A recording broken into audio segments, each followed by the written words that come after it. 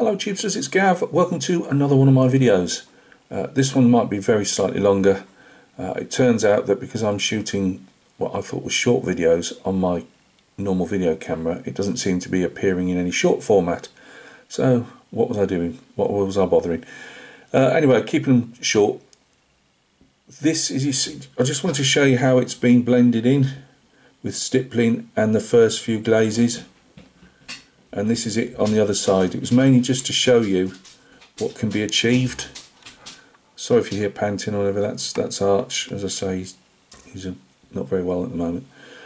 So we're getting there, covering all these darker areas up.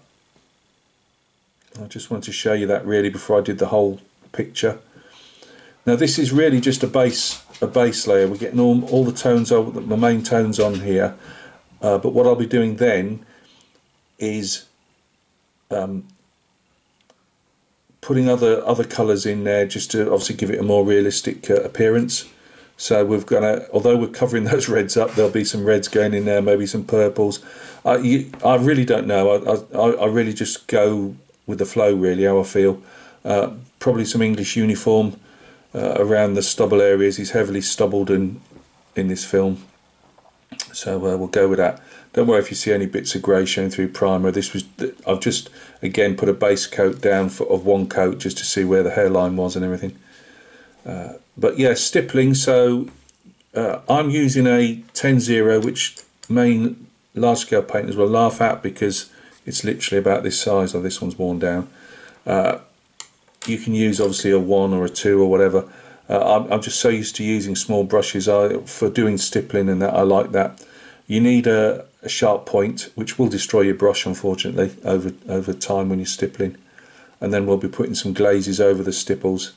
Stipples will give you a bit of texture. It also makes it a bit more refined between the different paint areas.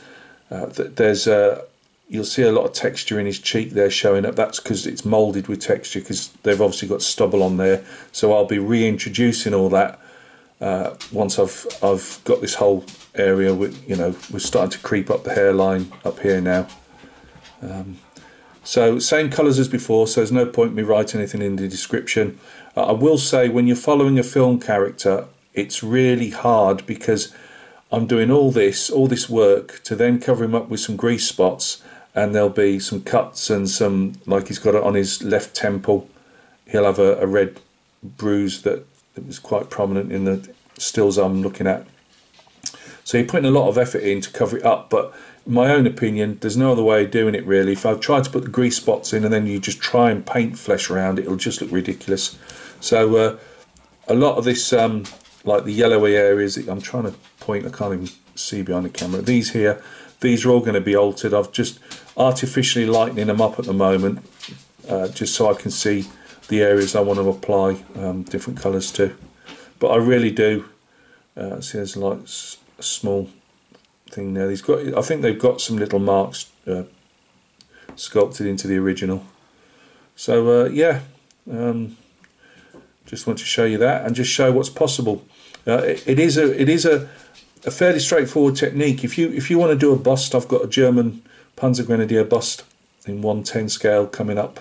After I've done another head, I've got I'm going to do a under camera, but literally condense it down. I've got a Han Solo head to do as well, but and I will show stippling and everything on that one. But I just wanted to show you what you can achieve with this underpainting technique. It'll give you some, I mean, I'm not sure what the camera's picking up here with the light, but you will see the different colours shown just slightly underneath. Under his chin and that, I'm still working on that, as you can see. But that's stippling. You see all those little marks? That's me stippling away and stippling different colours in. Obviously under his nose and everything's still got to be done yet. I prefer, some people like to do the eyes first, but I prefer to get all of the main colours in first and then do the eyes, and then start doing all the little glazings of the different other colours in. So thank you very much. Thought I'd just take the time on this one, as it's not showing up as short, so what's the difference? So it's just a shorter video off me, but I did want to just explain as best I could how this underpainting method works. As you can see, we're around the ear and stuff, we've still got the cheekbones, we've still got all that to do. But it gives you, as you can see here, you can just see the colours. So I'm having to keep trying to find where I am on the viewfinder. You just see the darker colours under there.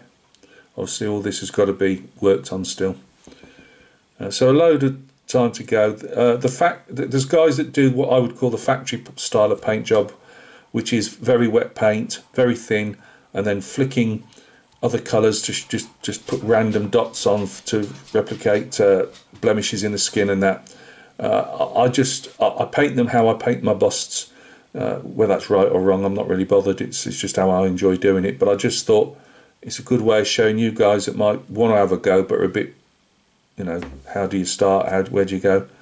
If you're doing a bust, you know, where do you start? It's exactly the same technique. And as I say, when I get to finally get round to my German Panzer Grenadier bust, you know, it'll be the same stuff again. Thanks a lot for taking a look. Hope all is going well with your projects, and we'll catch each other soon on another video.